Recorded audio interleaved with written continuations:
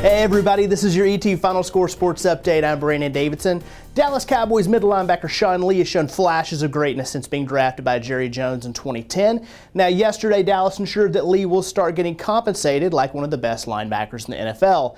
Lee signed a 6-year extension valued at $42 million. Now the deal runs through the 2019 season.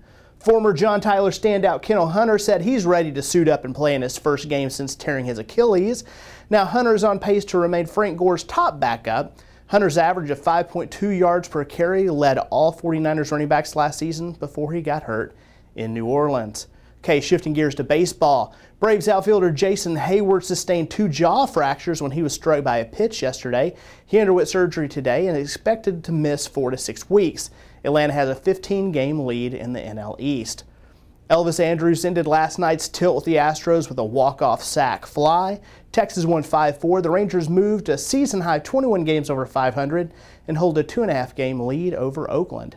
35 players have been named to the initial watch list of the Earl Campbell Tyler Rose Award. Go to etfinalscore.com and click on the E. Campbell Award tab in the upper right-hand corner. Hey, be sure to watch CBS 19 News tonight at 6 and 10 and visit tylerpaper.com. For all your latest scores and sports news, go to etfinalscore.com.